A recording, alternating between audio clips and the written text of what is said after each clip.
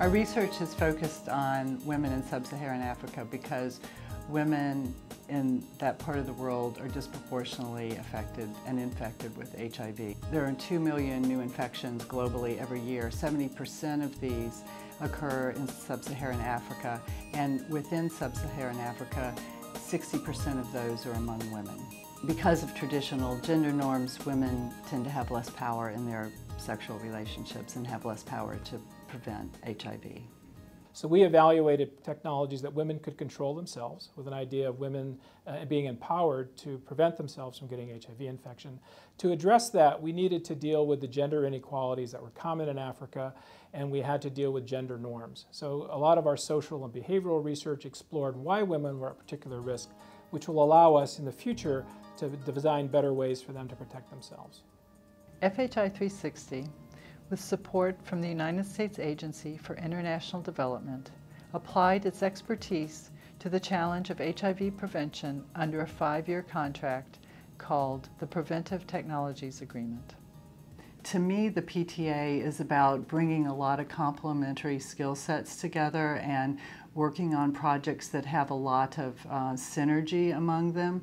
It's the structure, it's the infrastructure around what this research is and how we get a chance to tell the story about women and HIV prevention.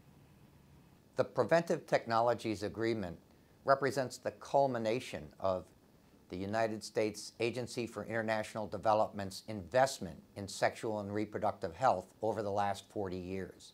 We have seen this begin with an investment in contraceptive research, which allowed the introduction of modern contraception to low-resource settings.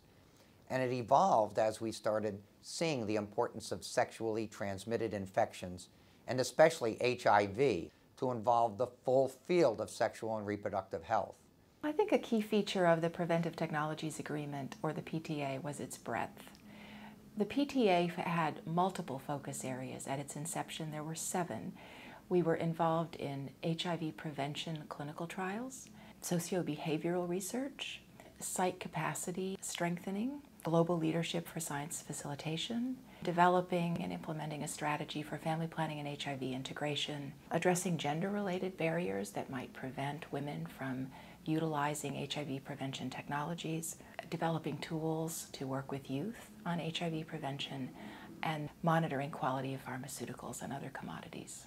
The way in which the PTA was designed allowed us flexibility to be responsive to serendipitous observations that we had as we conducted clinical trials or when our teams were on the field and working with investigators, working with service providers, coming up with new ideas.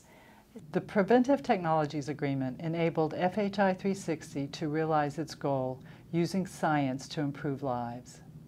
We found answers, or we were able to help validate that there are products that will be efficacious in addressing HIV prevention, but we also were able to think about under what circumstances. My goodness, there are dozens of examples of where the PTA contributed to FHI 360's tagline, the science of improving lives. Our deep commitment to bringing a scientific approach and evidence to every issue played out very strongly under the PTA. We had high standards in conducting research, and we have an absolute commitment to communicating results and to engaging the community more broadly and helping them to understand those results and then to eventually apply those results to programs. So I strongly believe that the PTA was a shining example of the science of improving lives. The Preventive Technologies Agreement has been a wonderful mechanism for FHI 360 to partner with the U.S. Agency for International Development and develop capacity within FHI 360 and our scientists, as well as our many partner institutions, local organizations in Africa. And we plan to continue those partnerships, continue to develop that capacity, and build upon the foundation that the Preventive Technologies Agreement has provided us.